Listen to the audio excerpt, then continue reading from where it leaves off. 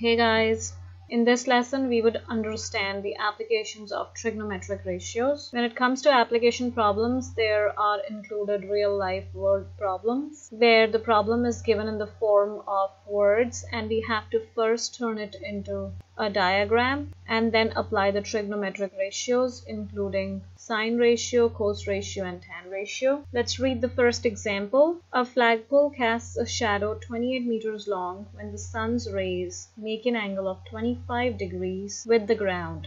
How tall is the flagpole to the nearest meter? We know if it is a flagpole, definitely it will be standing straight on the ground. So this is the flagpole. It casts a shadow 28 meters long.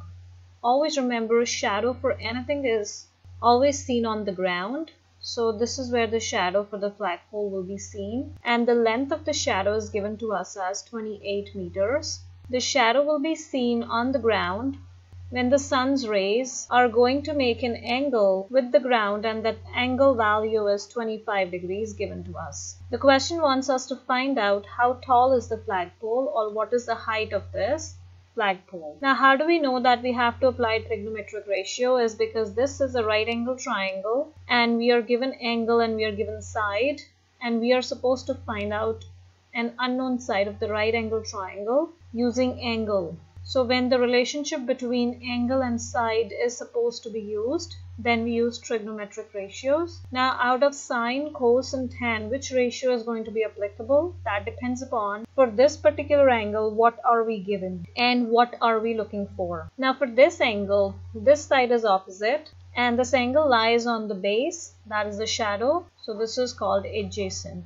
Hypotenuse is always the side that is opposite to 90-degree angle, so this is hypotenuse. Now for the given angle, unknown is opposite and known is adjacent. So the ratio of opposite and adjacent is used in TOA because tan is opposite over adjacent. Therefore, the trigonometric ratio that we would use to solve this question will be tan ratio. Since the ratio always comes with the angle, so we would write down tan 25 degrees is equal to opposite over adjacent. Opposite is what we are looking for, and let's call this h because it's the height that we are looking for. Adjacent is 28. This is equal to tan 25 degrees. Because we are looking for height, so we would isolate height, and that would be equal to tan 25 degrees multiplied by 28, which is equal to 13.06 meters. And that is the height of the flagpole. Because we are asked to write on the answer to the nearest meter means the nearest whole number. So height of the flagpole is equal to 13 meters. That's the answer to this question. Let's take up another example. Okay, the next question is, the world's longest escalator is in the subway system in St. Petersburg, Russia. The escalator is 330.7 meters long and rises a vertical distance of 59.7 meters. What is the angle of elevation of the top of the escalator when viewed from the bottom to the nearest degree? So let's first turn this word problem into a diagram. We know escalators or stairs look like this. We are given the length of escalator as 330.7 meters. So this is going to be the length of the escalator, which is 330.7 meters. It rises a vertical distance of 59.7 meters. The question wants us to find the angle of elevation of the top of the escalator when viewed from the bottom to the nearest degree.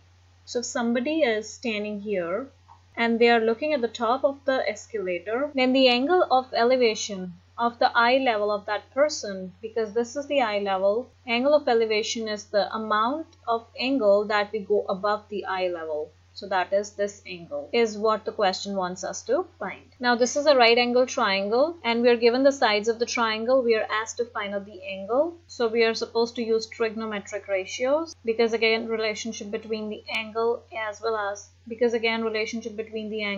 as side lengths of the triangle are going to be used. Now for the given angle or for the unknown angle that we are looking for, we are given side opposite to it, as well as we are given the hypotenuse because this is going to represent the hypotenuse of triangle as this side is opposite to 90-degree angle. Out of the three trigonometric ratios, SOHCAHTOA, opposite and hypotenuse is contained in sine ratio.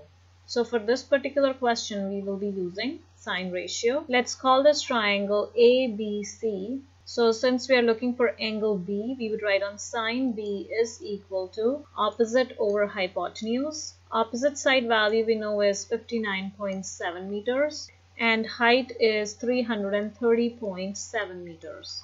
59.7 divided by 330.7, when we put on the calculator we get 0.18, and that is equal to sine B. Since we are looking for angle B, we would leave angle B here and we would move sine on the other side, and we would be able to get sine inverse of 0.18. When you put second function with sine and this number on the calculator, we get angle B as 10.369. As we are supposed to find this answer to the nearest degree, so it has to be rounded to the nearest whole number. Therefore, the answer to this angle is 10 degrees. And that's how we solve this type of a question. Let's take up another example for the sake of practice. The question says from the top of the CN tower, the angle of elevation. The question says from the top of the CN tower, the angle of depression to the tip of the tower's shadow is 88 degrees. The shadow is 19.5 meters long. How tall is the CN tower? So we know CN tower is going to stand straight on the ground. This is the CN tower. If somebody is standing here on top of the CN tower, then their viewpoint is this. How much you look below the viewpoint, that is called the angle of depression. The shadow of the CN tower will be formed on the ground, and the shadow is given to us as 19.5 meters long. We are asked to find out the height of the CN tower. So this is definitely going to represent the height of the CN tower. This angle of depression that is given to us is 88 degrees. Now we notice that this 88 degrees is outside the triangle. In order to use this triangle to solve for height, we need this angle to be inside the triangle.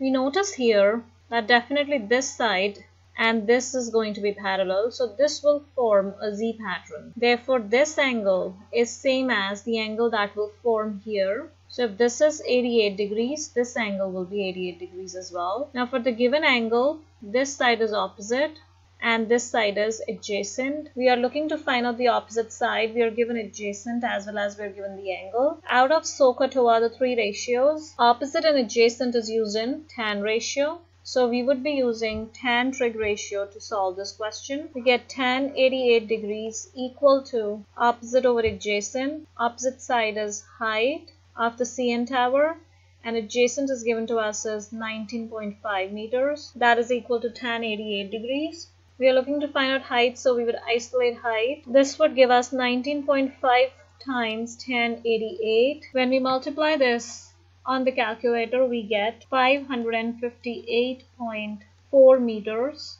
We are not given what we have to round it up to, so we would write on the final answer as is. Therefore, the height of the CN tower is 558.4 meters. And that's how we solve all the word problem or application problems type of questions involved in trigonometry. All we have to do is just understand the word problem and convert it to a diagram, and then check which trigonometric ratio would be applicable to the knowns and the unknowns. Then we have to apply the ratio and solve for the unknown value.